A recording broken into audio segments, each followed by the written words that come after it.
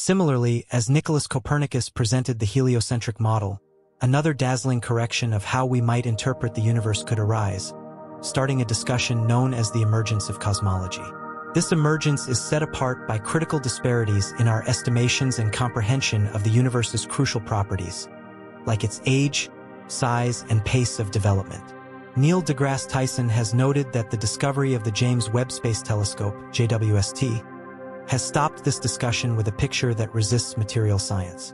So what precisely is this emergency, and how does the James Webb Space Telescope contribute to it? Well, contributing to it is a bit of a misrepresentation.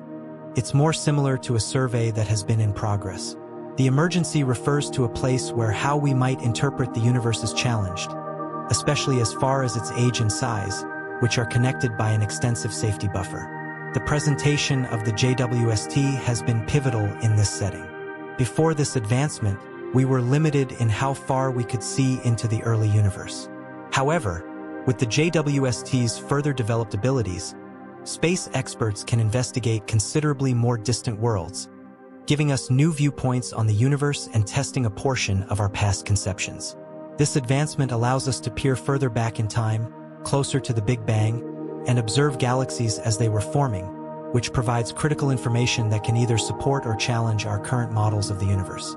To understand the emergency in detail, looking into the view is significant.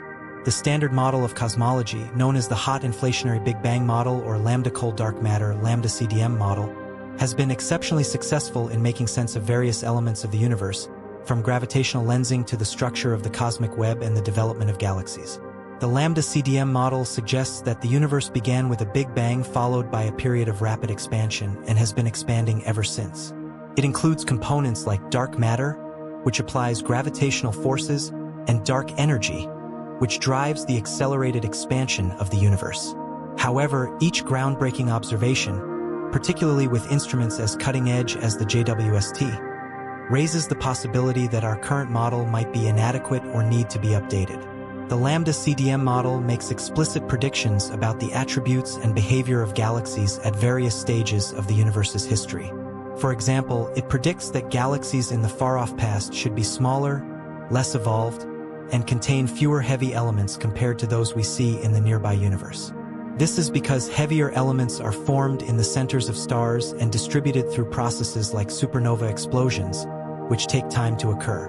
The description you give is about how the standard model of cosmology predicts the movements within groups and clusters of galaxies, as well as the properties of the cosmic microwave background, CMB. As we travel back into the past, according to this model, galaxies should be smaller, bluer, less evolved, and poorer in heavy elements at astronomical distances greater than our own. This would lead us to expect to enter times of the universe without apparent stars or galaxies.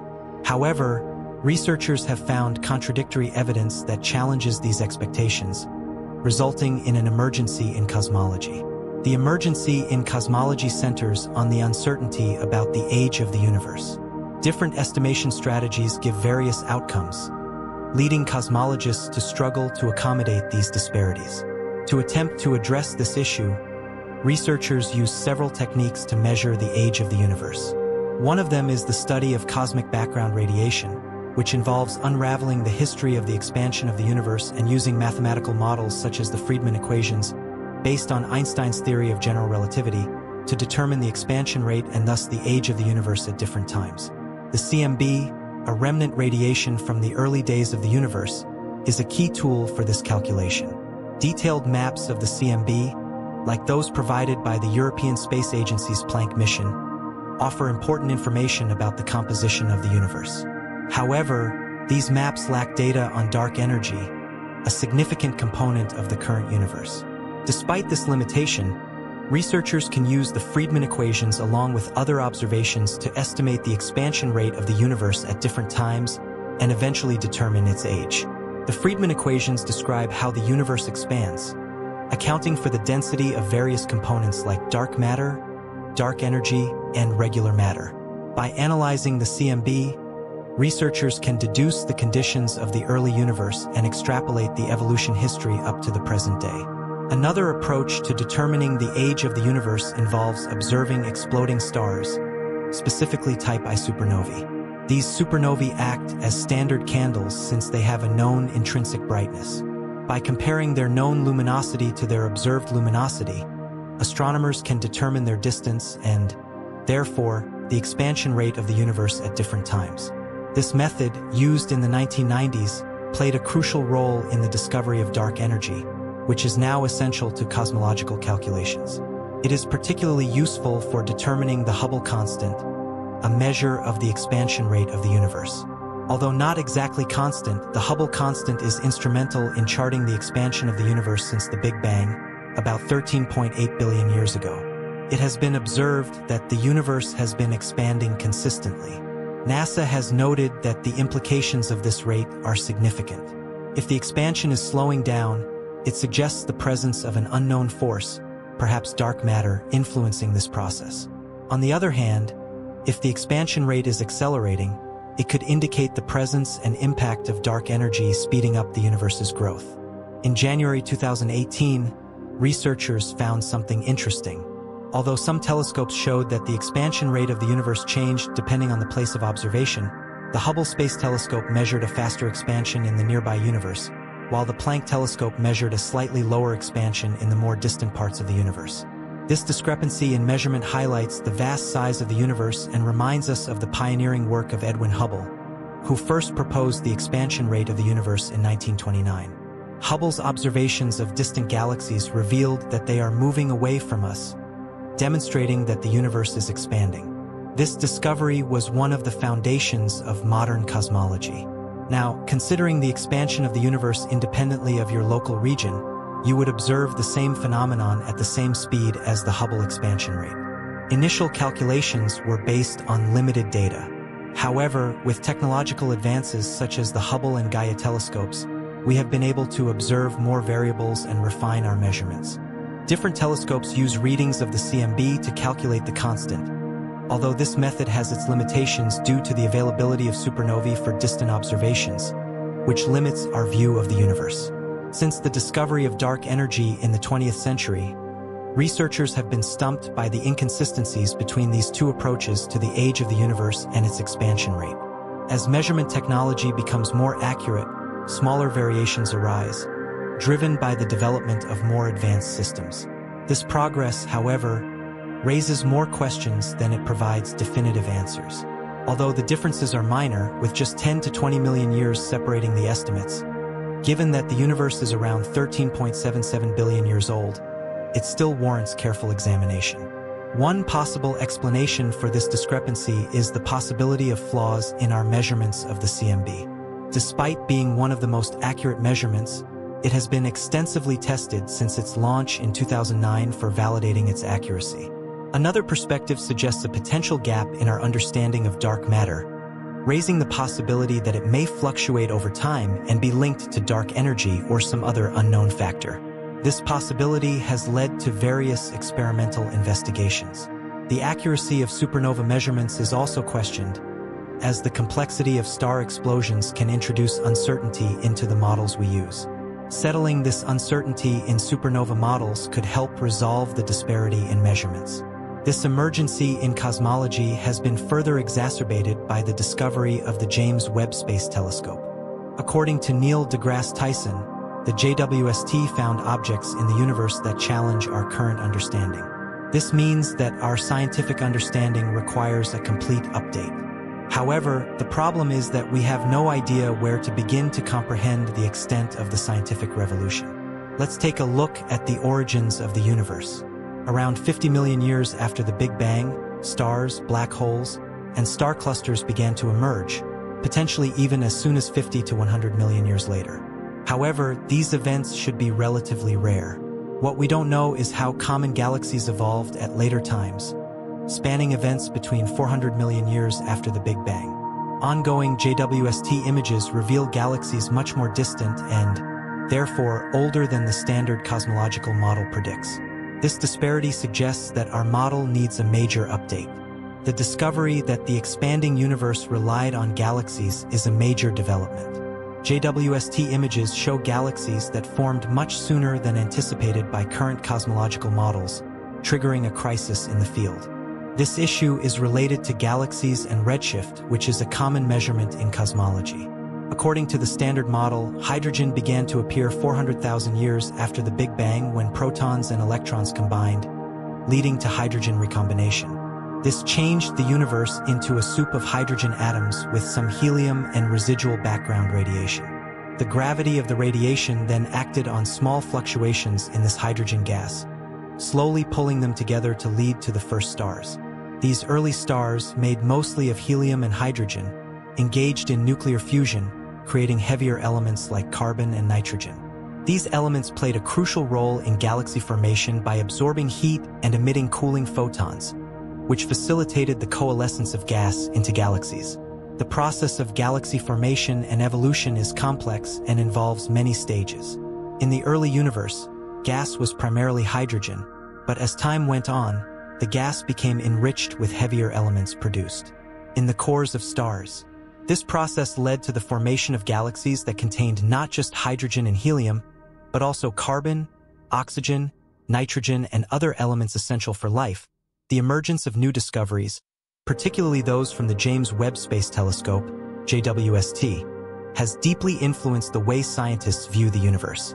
As researchers continue to explore deeper into space, the ability to observe galaxies and cosmic structures from earlier epochs of the universe challenges many previously held assumptions in cosmology. These observations are not just expanding the horizon of what we can see, but are also highlighting discrepancies between predictions made by cosmological models and the data obtained through advanced instruments. This growing body of evidence is forcing cosmologists to revisit old theories and rethink the mechanisms that govern the universe's structure and evolution. The implications of these new observations are vast. In particular, the JWST has provided us with images of galaxies that are significantly more mature and evolved than what was previously predicted for their redshift and age. These discoveries have prompted scientists to question the timeline of galaxy formation and the speed at which the universe's structures developed. Under the Lambda CDM model, galaxies were thought to form slowly over billions of years, but the detection of galaxies forming as early as 400 million years after the Big Bang suggests that this process could have been much quicker. This unexpected finding indicates that the mechanisms behind galaxy formation may be more complex or efficient than previously thought. Moreover, the early appearance of such galaxies complicates the understanding of cosmic reionization. Reionization refers to the period in the universe's history when the first stars and galaxies emitted enough light to ionize the hydrogen gas that pervaded the early universe. The standard cosmological model places reionization between 400 million and 1 billion years after the Big Bang. The presence of mature galaxies at much earlier times suggests that reionization may have occurred earlier than expected, or that the process itself was more rapid and widespread than previously envisioned. These uncertainties could ultimately lead to a revision of our understanding of both the nature of dark energy and the cosmic timeline. Additionally, the increased ability to study distant galaxies is shedding light on the environments in which these early galaxies formed. Through detailed imaging and spectroscopy, scientists are beginning to understand the conditions of the intergalactic medium and how it influenced the development of galaxies. The interaction between galaxies and the surrounding gas, as well as the way these early structures clustered together, may have played a crucial role in the speed and nature of galaxy formation. By studying these interactions, cosmologists hope to unlock the mysteries surrounding the first few 100 million years of the universe's history. In another area of cosmological research, there has been growing interest in the relationship between dark matter and the formation of large-scale structures. While dark matter remains invisible and detectable only through its gravitational effects, its role in the universe's formation is crucial. The gravitational pull of dark matter is thought to have been responsible for guiding the formation of galaxies and galaxy clusters in the early universe. However, the presence of unexpectedly large and mature galaxies challenges the prevailing models of dark matter's influence. Some researchers suggest that dark matter may not behave in the uniform way we have long assumed, and it might be subject to fluctuations that could explain the accelerated formation of galaxies. Furthermore, the discovery of high redshift galaxies is also influencing the study of the cosmic microwave background, CMB. The CMB is a crucial relic of the Big Bang and provides a snapshot of the universe when it was just 380,000 years old. The study of this radiation has already led to significant advancements in our understanding of the early universe, but the emergence of new galaxy populations that don't fit within the lambda CDM model raises questions about the accuracy of our interpretations of the CMB. Some scientists have proposed that the CMB may not be as indicative of the early universe as previously thought, or that there might be unknown factors influencing its signature. This would further complicate efforts to refine models of cosmic inflation and the subsequent evolution of the universe. In addition to theoretical questions, these developments prompt new technological challenges in astronomy. The JWST's ability to observe the faintest and most distant objects in the universe relies on cutting-edge instruments that are constantly pushing the boundaries of what is possible in terms of sensitivity and resolution. As more data pours in, scientists face the task of interpreting these findings and reconciling them with existing theories. This requires not only advancements in observational tools, but also improvements in computational methods to analyze vast amounts of data. The challenges of modeling these findings are significant but are essential for ensuring that cosmology continues to progress in an accurate and meaningful way. In summary, the field of cosmology is in the midst of a transformative period, largely driven by breakthroughs such as the James Webb Space Telescope. These discoveries are forcing a re-examination of long-standing models of the universe's history, from the formation of galaxies to the nature of dark energy and dark matter. With each new observation, the foundations of our understanding are tested, and cosmologists must adapt their theories to account for these novel findings. As the universe continues to reveal its secrets, the process of cosmological discovery will likely continue to evolve, leading to an even deeper understanding of the cosmos.